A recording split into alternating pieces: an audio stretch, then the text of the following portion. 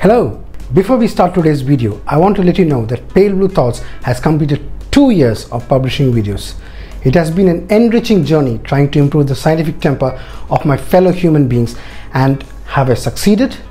Well, certain recent events tell me that I still have a long way to go.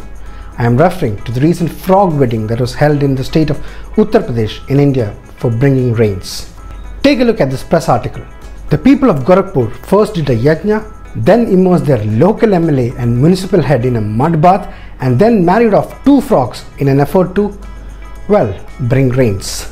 Of course, conducting Yagyas or Yagnas to bring rains and to cure the coronavirus is not new in India.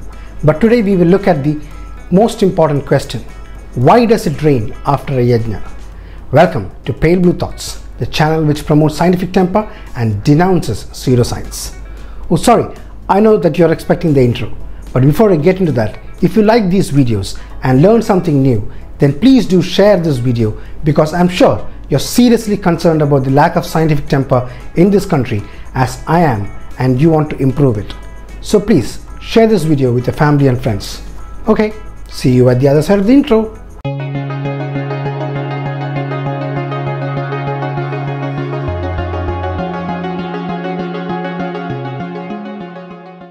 First, let us look at the question in a bit more detail.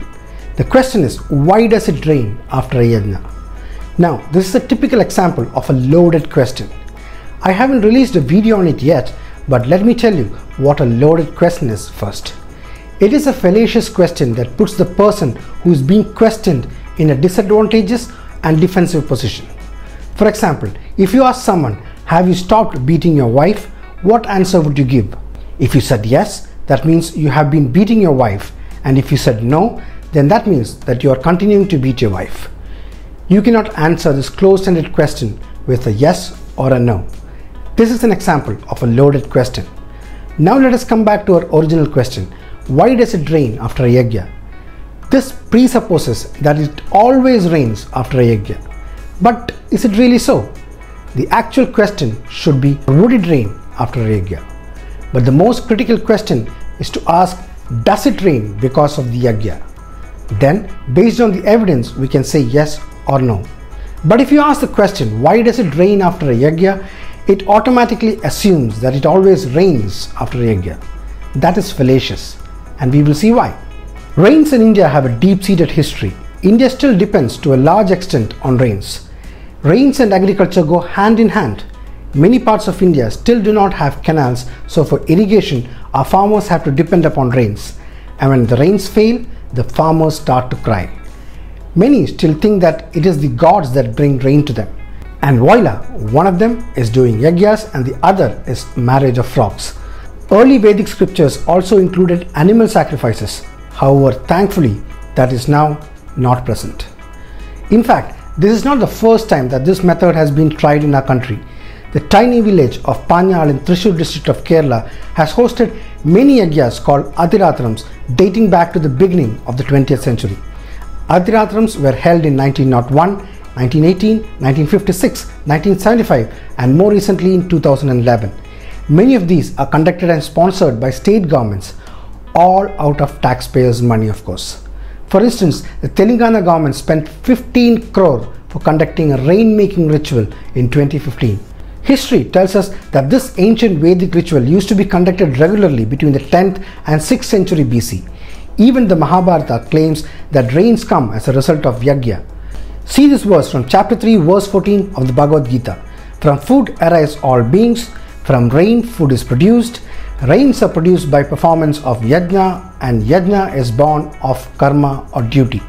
According to the believers, the continuous burning of wood and combined with clarified butter and other offerings made to the sacrificial fire releases a variety of chemical particles into the atmosphere which cause rain. However, according to science, that is not possible. Today we know why and how rains occur. The water droplets which make up clouds condense into one another, causing the droplets to grow. When these water droplets get too heavy to stay supported in the cloud, they fall to earth as rain. Simple third standard information. However, our ancients who got information through revelations did not understand this deep science. In fact, Today we can artificially produce rains by sprinkling silver iodide or dry ice on clouds using a method called cloud seeding. We can even stop rains, as was done by the Chinese government during the Beijing Olympics in 2008. To ensure that the 2008 Summer Olympics were free of rain, the Beijing Weather Modification Office broke up clouds headed towards the capital and forcing them to drop rain on outlying areas instead. In fact, it is not just in India, but even in the US, there was a guy named Charles Hatfield who in 1915 proclaimed that he could make it rain in drought-hit San Diego, California.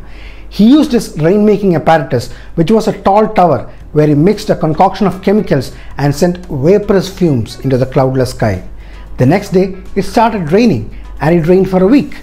He tried to repeat his power in other areas with a mixture of success and failures. If you see the history, many cultures have practiced several methods of rainmaking. The rain dances performed by many Native American tribes and tribes in Ethiopia and other parts of Africa, Wu shamans in China, and the ceremony called Aquilicium by ancient Romans are some examples. Enough of history. Let us get down to the question at hand. Isn't it convenient that these ceremonies are often conducted around the same time that rains are supposed to happen? Now in science, any theory or hypothesis has to be falsifiable. If rain after a Yagya is true, how can we falsify it? Can anyone try conducting a Yagya in the north of India during March-April when there is no chance of a rain? Or how about conducting this ceremony in the Thar desert? If it rains then, we can think there could be something in this. But no one would dare attempt that. These are often attempted at a time when it is likely to rain. Also, what about places like Monsoon in Meghalaya, which receives the highest rainfall in India, or Cherrapunji in the same state which held the previous record? Are they conducting Yagyas every day? If the reason for rain is Yagya, how would you describe normal monsoons which happen without any Yagyas? Also, like all prophecies, there is no specific time period associated with conducting this Yagya. Can any priest who is doing this ritual be able to tell when exactly it would rain? While performing the Yagya, or after it, or a day after, or after a week? So while rain is not detected immediately after a Yagya, at some stage or the other it may come. If it happens by random chance, this is taken as a hit. And how much rain is considered as a positive outcome? If it drizzles, can it be taken as evidence that the Yagya worked? Or should it pour cats and dogs? What about too much rain that the area gets flooded? No, there are no such outcomes associated with these superstitions. People can even attribute falling of dewdrops from trees when a wind blows as a sign that it has rained. Then what about the locality? Shouldn't it rain at the very site for it to be considered a success? Can rains in another part of the village or another part of the state or even another state be considered as a success measure? People often take such instances into their favor. Now let us see what is the actual reason why people succumb to such superstitions. The first one is correlation is often construed as causation. I have mentioned about this before. While causation and correlation can exist at the same time, correlation does not imply causation. Causation explicitly applies to cases where action A causes outcome B. On the other hand, the correlation is simply a relationship. Action A relates to action B, but one event doesn't necessarily cause the other event to happen. Correlation and causation are often confused because the human mind likes to find patterns even when they do not exist. So because it rained after a Yagya does not necessarily mean that it was the Yagya which caused it. For that, there has to be evidence presented that it was indeed the Yagya which caused the rains, and such evidence have never been scientifically proved. Secondly, there is the logical fallacy called post hoc ergo propter hoc, or the post hoc fallacy. A occurred, then B occurred, therefore A caused B. The fallacy lies in a conclusion based solely on the order of events rather than taking into account other factors potentially responsible for the result that might rule out the connection. Rain could have happened as a result of the natural water cycle, but because a ritual was conducted, this is falsely equated that the Yagya caused the rains. Other factors are totally ignored. The third reason is your confirmation bias. A confirmation bias involves favoring information that confirms your previously existing beliefs or biases. Confirmation bias is one example of how humans sometimes process information in an illogical, biased manner, especially with people who just tend to believe than think rationally. When presented with something that you already believe in, your brain would tend to take only those evidences that seem to reaffirm that belief and would ignore all those evidences which goes against that belief. If you firmly believe that it would rain, even 1 or 2 drops of water falling is enough for you to confirm your confirmation bias. Such a person would gladly ignore the many times when it has not rained after doing the Yagya. Simple neurological science in action. Now let us assume for a second that there is a science behind this superstition. Let us for a second give in and say that yes, Yagyas have the power to cause rains. Let us, for an experiment, agree that all those wood being burned along with the ghee and other paraphernalia causes changes to the atmosphere, and this causes condensation and it brings rain. What can you confirm from that? It just confirms that the burning of wood along with ghee and any other items has a tendency to cause clouds to condense and fall down as rain. It is a simple physical process. There is nothing supernatural, magical, mystical or spiritual energy involved in this. Even if you did the same thing without the chanting of mantras, you should be able to replicate this process.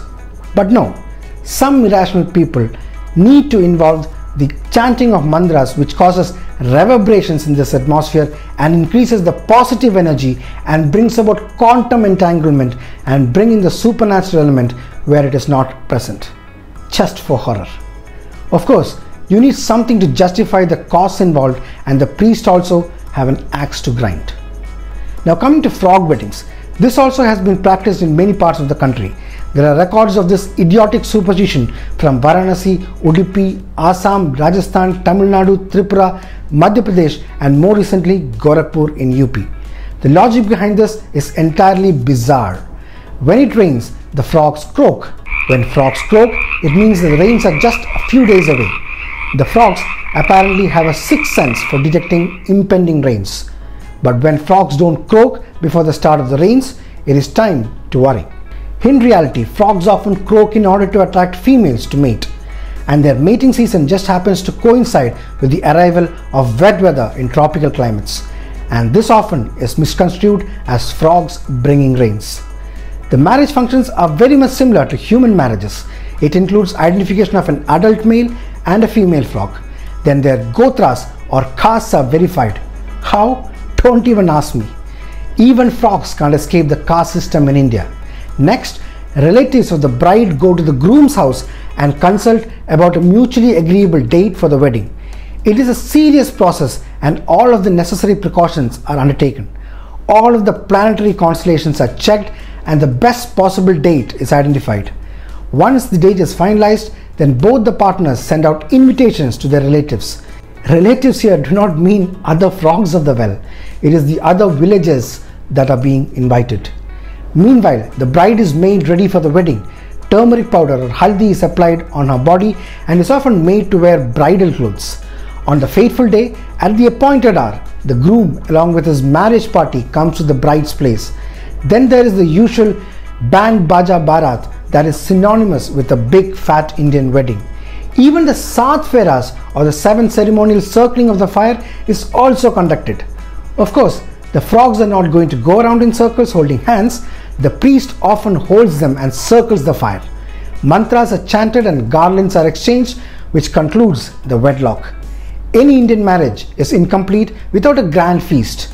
Frog marriages are always accompanied by a feast where the entire locality or village is invited. Everyone comes and has a meal to their heart's content. I wonder what the groom and bride must be thinking at this point of time. Would they feel threatened? Would they be in pain because of all the noise around them? Or would they be wondering what is wrong with these humans? Now what happens after their marriage? Would they live happily ever after? Alas, no. After the marriage is over, both the creatures go back to their respective ponds, lakes or wells, happy that their lives were spared.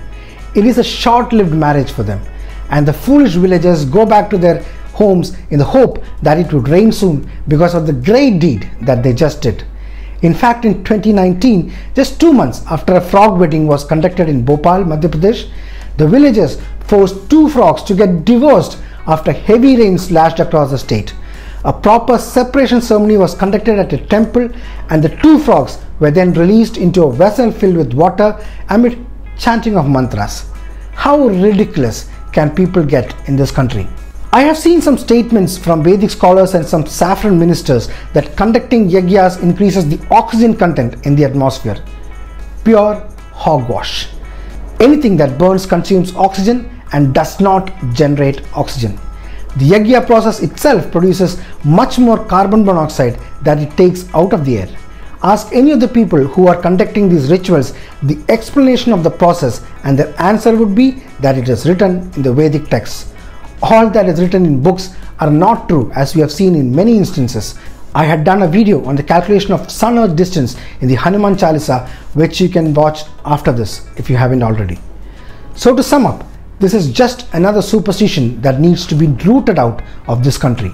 If you have a counter argument, you are free to conduct a Yagya at a time and place where it is not likely to rain around that time, and also specify the exact time that it is going to rain, the exact amount of rainfall, and the exact locality where it is going to rain, and bring in the evidence.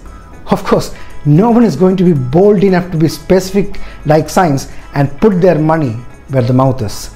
As for the poor frogs, I can only sympathize with them for the stupid beliefs of some fellow humans. I hope you like this episode. If so, please don't forget to share this so that we can try and change the viewpoints of at least a few people and bring about a change in the scientific temper and rationality of people in our country. I will be back with more scientific content. Until then, it's bye-bye from Pale Blue Thoughts.